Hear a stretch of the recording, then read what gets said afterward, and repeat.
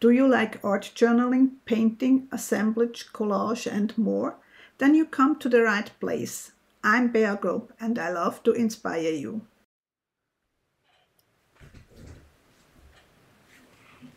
Hello and thanks so much for being here today in my studio, so to speak. Now, today's project is one of those collage painting projects I like to do from time to time.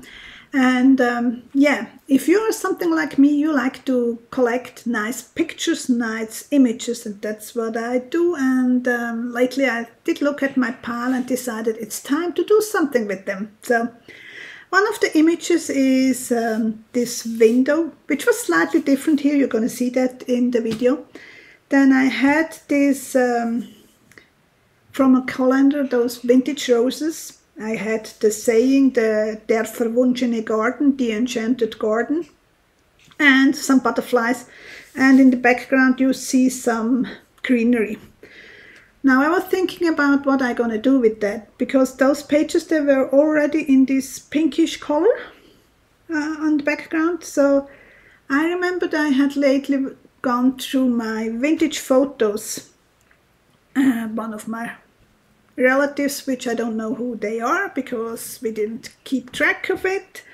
Anyway, so I did print out on a laser printer. I mean, you could use an inkjet printer probably, because I just did glue it. I was first thinking about doing a transfer, but I decided no, this time I'm just gonna glue in the paper. And I also have down here a little snippet from a dictionary, I guess, which says grace.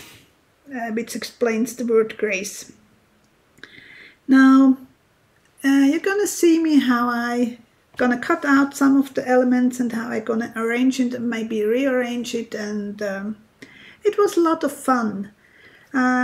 Besides the collage parts and the paint, I also did use a gel pen, the Unisigno, any white gel pen, or maybe even a Posca pen would work. Did some faux writing and some faux stitching around the page. I hope you enjoy this project. It's going to be in time-lapse again, but if you have any questions, if you have a nice comment, I always appreciate and I read all the comments. Take care, till next time.